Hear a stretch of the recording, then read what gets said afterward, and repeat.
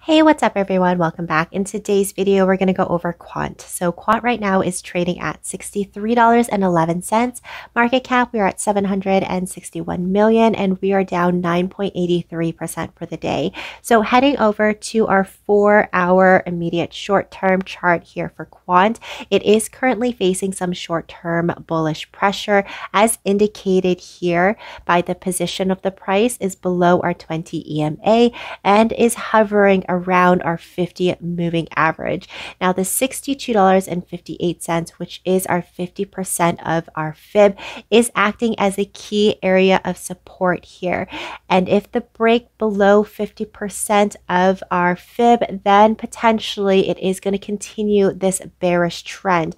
Taking a look at our daily time frame, we saw that huge selling pressure as the price for Quant here had come up to a high of $70 after a breakaway in the last couple of days here. But we are seeing a lot of buyers profiting around this area, and it could possibly go into a bearish reversal. Another thing here that we do want to see is our RSI here. It is at 32.13%. It is approaching oversold conditions, so it could be hinting a potential rebound. However, if we take a look at the history of Quant in terms of the RSI can drop as close to 23 or even 14% before we see that rebound or that reversal itself. So just keep that in mind in some market conditions. In some coins, the 32% is a good area of support and often a good reversal. For Quant, it may be a little bit different. Now, taking a look at our MACD indicator here, it is showing very, very negative bearish territories. The selling pressure, the selling momentum is going strong here.